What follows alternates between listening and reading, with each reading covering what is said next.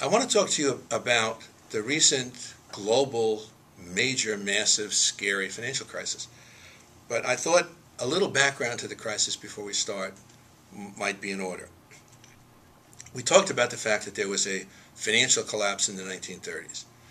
15,000 banks failed in the United States. It was absolutely disastrous. Following that, and because of that, the government put tight regulation on financial markets. It segregated risky activities from relatively non-risky activities. It tightly regulated what financial firms, especially commercial banks, could do. It kept financial markets relatively small, relatively safe, and kind of boring.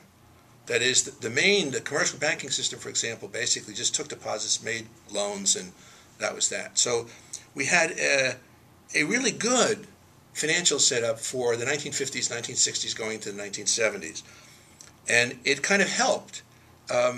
This was the so-called golden age of modern American capitalism, in which we had the highest growth rates in our history, and it was widely shared. Inequality actually went down. By 1980, we had a shift in our view. Ronald Reagan represented the change in this shift in how we thought about financial markets. He came in on a program that praised free markets, criticized government regulation, thought government regulation was the problem. The 1980s were a kind of reaction against the earlier period. A famous character in a movie called Wall Street was preaching greed is good, and everybody thought that was really nice. So we got a cycle of deregulation. We began to deregulate financial markets, and in fact, over this period, they grew bigger, they grew riskier, and we had a bunch of financial market crises.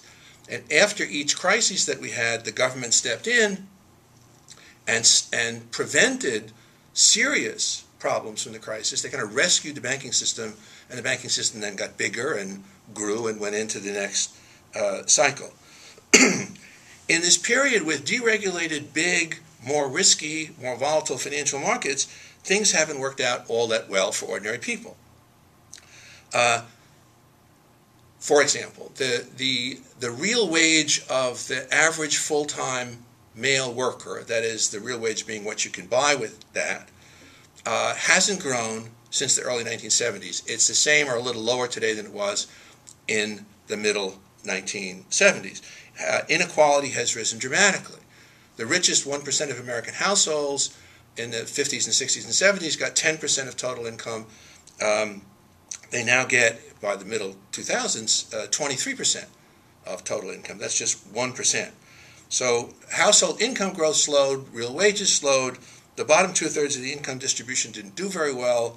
To the extent that they sustained their consumption, they did it by borrowing more. We're much more debt burdened than we were before for average households, which is bad for the future.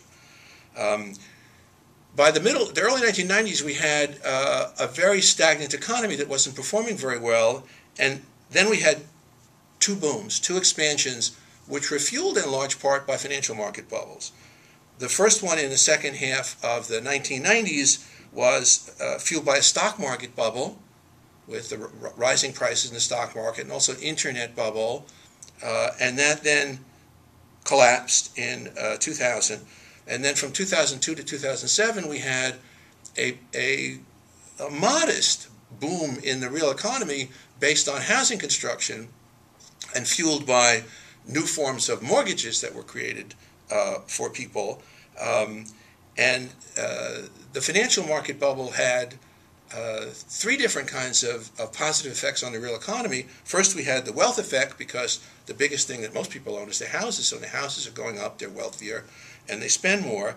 We had a construction boom. There was a big boom in the construction of housing, which helped the economy move forward. And there was a tremendous increase in people's use of their home equity to borrow money. So if your house is worth $300,000 and you only owe $200,000, you could borrow up to $100,000 out of that. And households in the United States by the mid-2000s were borrowing $800 to $900 billion a year from their houses. It's made a big kick to the U.S. economy and to the financial markets. Now, this set the preconditions for the crisis that we just had, and I think we're still in, and I want to talk about that next time.